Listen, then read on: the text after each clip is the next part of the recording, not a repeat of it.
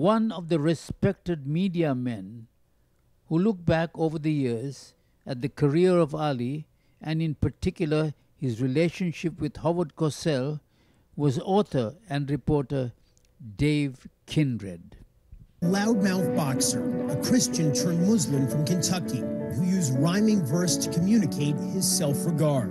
The Ali Shuffle is a dance that will make you scuffle. A loudmouth lawyer turned sports reporter, a Jew from Brooklyn, who used big words to signal his intelligence. You're being extremely truculent.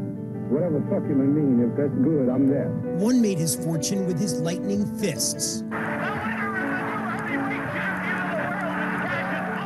The other with his nasal voice. I've known Ali for so many years and so intimately, and I know that as a man, he's a chameleon. They both used their considerable intellects to devastating effect. And in each other, they found the perfect foils, the perfect partners, co-stars in the most compelling drama in sports. The rise and fall and rise again of Muhammad Ali. I think I'm the only athlete, black or white, regardless of what sport, that's wise enough to match wits with you. Now I'm taking enough off of you.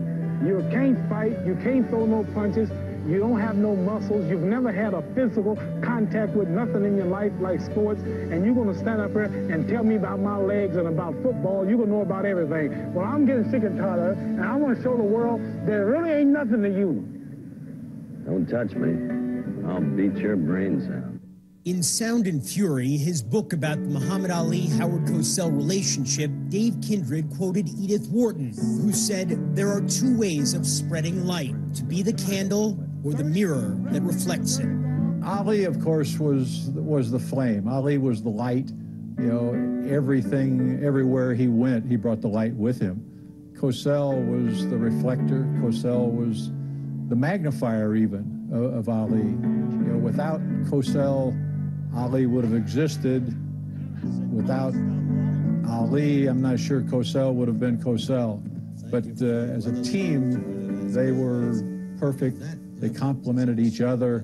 They worked hand in hand better than anybody I've ever seen. In 1967, when Ali refused induction in the armed forces, declaring himself a conscientious objector, Cosell was there. We have borne witness, in effect, to a different kind of requiem for a heavyweight. And when Ali's championship was taken from him, Cosell stood not quite alone, but in the minority against the torrent of Ali detractors. Cosell, a major in the U.S. Army during World War II, believed that Ali had the constitutional right to decline service.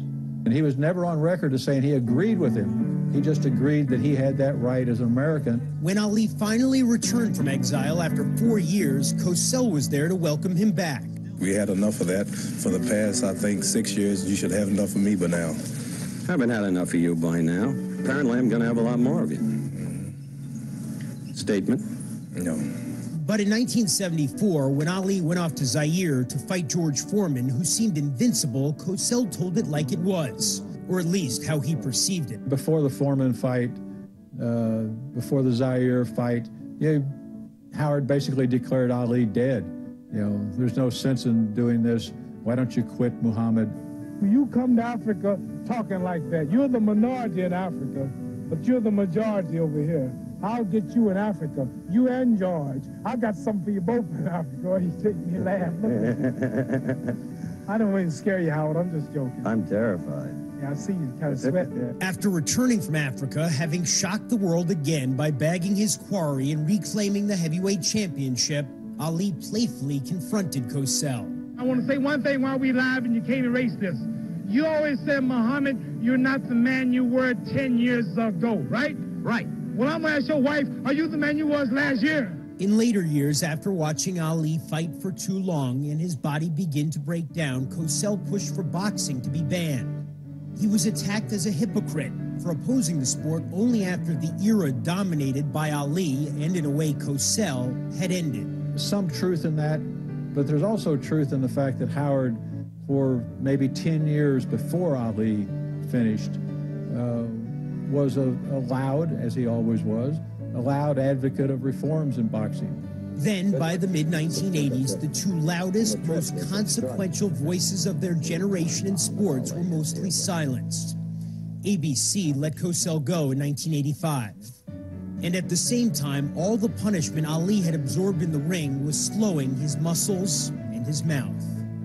The candle in the mirror burned bright no more. But never before and never since has such a partnership illuminated so much. Howard Cosell. You are the greatest, son. I'll try to be. Good luck to you, and it's not goodbye, it's au revoir. Thank you, Howard.